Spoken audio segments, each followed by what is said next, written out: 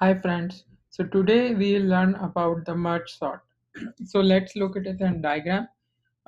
So what we have here is the array and we are trying to sort it.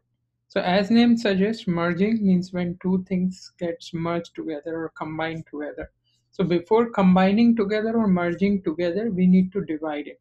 So what we are trying to do is we are trying to divide it in two halves. The first array, then further we are trying to divide it in two halves. So we'll try dividing the array until we get it to the unit where it cannot be further divided, which is unit 1. So we come here. So at this level, when the array is broken down in the single units where it cannot be further divided, we keep on dividing. Now is the merge phase which comes in. So we will try to merge it, but while merging, we will try to sort it. So in these two number, which number is greater will come on right side. Same thing here. So here, same thing here. Once this thing happens, then at lower level between left and right subarrays, we will again combine them and sort them. And finally, the entire array. So this thing helps like goes in recursion. So let's look at the code. I have a test case here. So what we are doing is we have unsorted array and then we are calling the sort. So since it runs in recursive, we'll look at the code.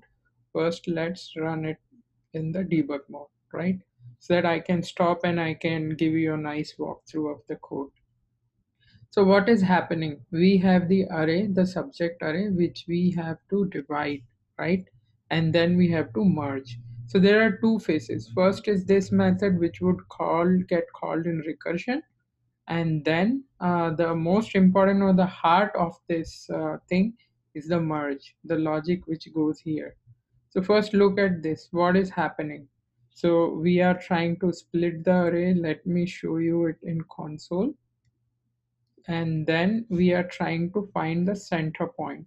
So center is not essentially the center. If you have 7 elements, then you might get 3.5, but you take 3 as a center. But if you have 8 elements, then you will get the 4.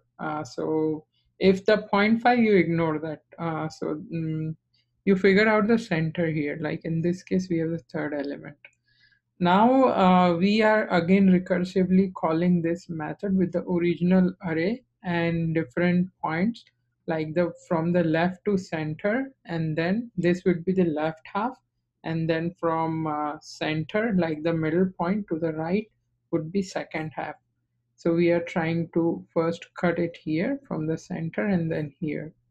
So let's do that recursively. This would call again this guy instead of going to the next line, right? So it has to complete the recursion. So what it is trying to do is, firstly, the left guy is trying to split it. Once the splition is over for the left half, then the right half is started to get splitting. Now the merge phase comes. So when we are trying to merge it, what we are trying to do is from left, right, and middle point to the original array we are passing. So first a small 2 units would get merged. Like these small 2 unit will make 1. Here also these 2 will make 1. So we'll have these 4 guys. Then we will make out of 4 these 2 big guys, which would be sorted, and finally the last final stage. So what we are doing here is we are creating two temporary array. So we are figuring out the length, and then we are initializing the empty arrays called as left and right. Then we are copying the original data into these left right arrays so that we can merge these in a sorted way, and then we can copy it back to the original array. So that's what we are doing. We have got the left and the right. Now we are trying to iterate over two arrays at the same time. So guys, this is interesting thing here, because in Python you can do it easily. Like it has a lot of facilities. In Java, what you are doing is you are trying to having the legs and two boats. Actually, yeah, it's funny. That doesn't applies here, but you are having two different arrays and you are having two pointers which are I or j. initialized from 0, and k would be pointing to the original array. So this is your original array. Now, once you iterate over them, for the left is left element is less than right, it's okay, it's cool. You will assign the left element here. But if right is greater, which means if this is not true, then you will put the right item in this array, and you will, um, increment the counter of the k. K is used in the original array. So let me explain you here. So this one is your original array. So you have a temp array, so you're trying to copy the item between left and right. So if this is smaller, this goes here. If this is smaller, this goes here. So you're just picking and choosing. But you see the length is uneven, might be uneven, like it has more element here. So at times it could be element more here, or it could be more here, right? So based on that, whatever are the remaining elements, we are looping it over again.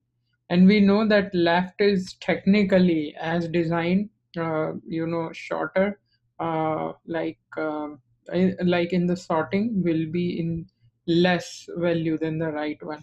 So first we would copy over the left for the remaining element, then for the right, and then we'll print the array. So let's run through this. Now we are copying over the array, we are merging. So this thing is going on and on inside here.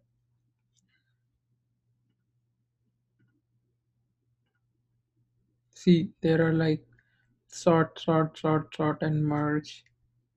So in Java, the beautiful thing is multi-threading. So each what we say is recursion can run in its own thread, and then that thread will take care of it.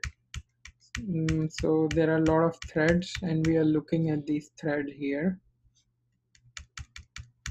So let me run through this. So once everything is done, everything is divided, and uh, then we get the sorted array at the end.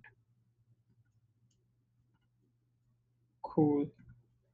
So we have got the sorted array and our test case passed.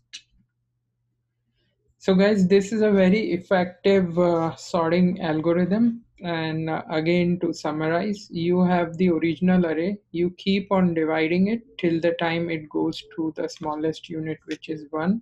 Then you start merging it. Merging it means you take the two element, left and right, and you pick the element which is smaller on left side and then righter side. So you have this array. Same way you would sort it. So these pieces are sorted. Then with the small sorted piece, you merge them and make a big piece. Again, this will be sorted left and right. Then again, you will be merging it in the new array, the third array. You will take the elements from both of them and make sure that they are sorted. So you divide and conquer, you divide and merge. So that is merge sort. My name is Asim Jain. Thanks for watching the video, and please like if you really like it. Otherwise, just don't like, and share it with your friends. Thank you.